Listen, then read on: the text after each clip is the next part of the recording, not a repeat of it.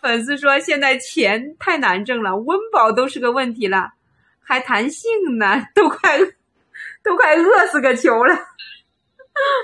妈呀，这个粉丝点心，你要不要笑死我了吧？你看外头的那些农民工哪想这个，那都是底层老百姓啊。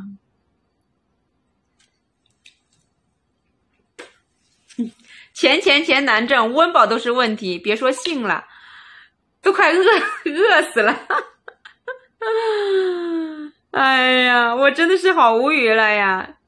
这个粉丝叫什么啊？我看看啊，这个点心，你上来连麦好不好？你留个言，你能把我笑死。那事实在那摆着呢，又不是说，我告诉你，农民工的消费很低的。那事实在那摆着呢，你让我咋说？那农民工的消费观也低呀。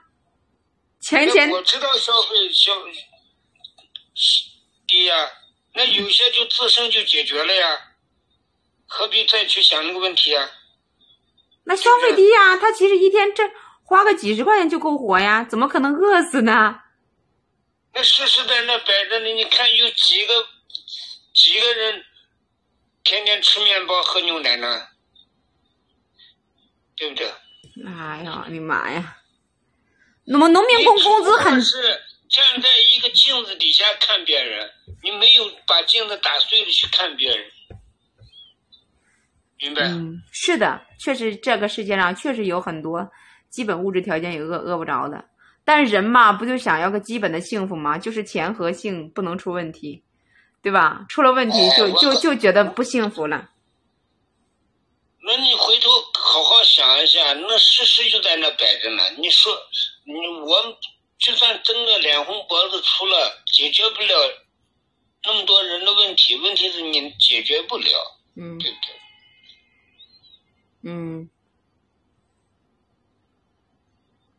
讨论归讨论，有些事情是大家也在听着呢。钱和性不能有问题，这是没办法的事情。但是农民工的消费真的很低的，我告诉你啊，我爸爸就请了一个工人，就一个月给个3000块钱吧，他花不完，他真的花不完。他怎么会饿死呢？你处的有些方面跟我们处的有些方面不一样，因为你不经常出去往外跑，你不接触那样的人。你打个比方，当你把疯子碰到了，傻子碰到了，勺子再碰到了，哑巴再碰到了，你就明白这个世界是咋样子的。不是说每个人看到都嘻嘻哈哈的，那扯淡。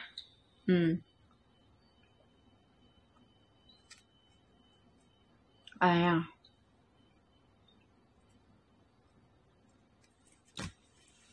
我爸当然是男人呐。大哥，点心，你是要快饿死了吗？不是说我快饿死了，我活自在的很。那你说谁饿死了？我反映这个事情，这个现实生活中就这样子的，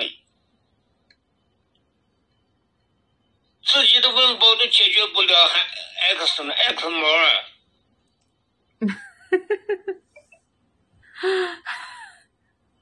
啊！X 个毛！有能力吗？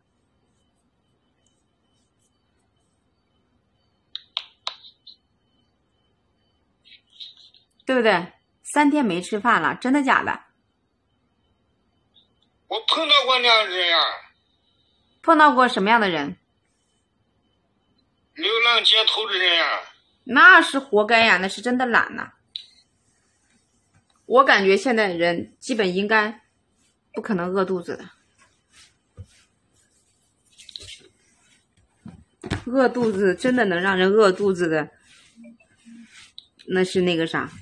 那我打个比方，我们俩打个很简单一个比方，我们俩打个比方啊，你不要往心里去。我们从现在开始，你从你的城市往外走，我从我的城市往外走，我们同时到一个地方，身上都不要装1毛钱，你吃的比我好，我会饿死。不好意思，上错了。你想打个比方怎么了？你看我说了半天你没听明白。你再说一遍。不说了。你再说一遍呐，大哥。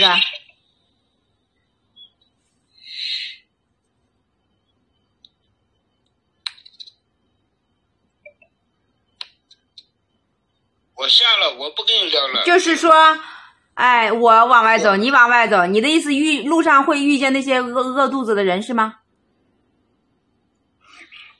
算了，我下了，我有时间再跟你聊吧。你真逗。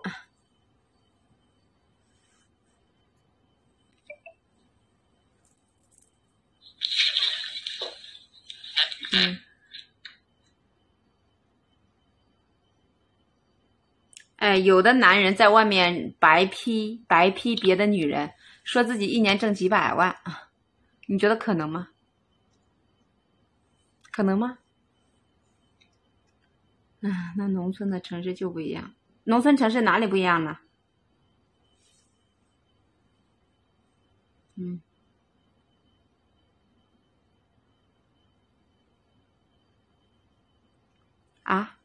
懒人会饿肚子，可是饿肚子的不全都是懒人，那也有残疾人，对不对？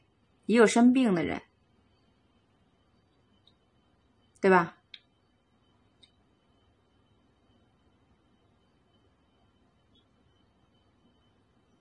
一天天最多1个月挣个3、5千的都是，挣3、5千也不少啊，至少能活呀，